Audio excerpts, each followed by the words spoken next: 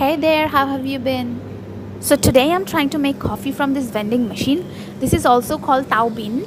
This kind of vending machine has become really popular recently in Thailand. So let's see the process. How sweet do you want your drink?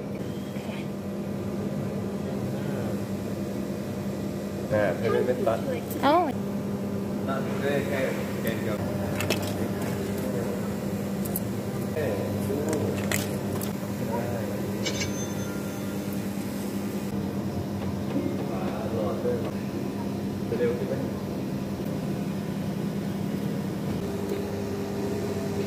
The process of coffee making from this vending machine was really fun and convenient.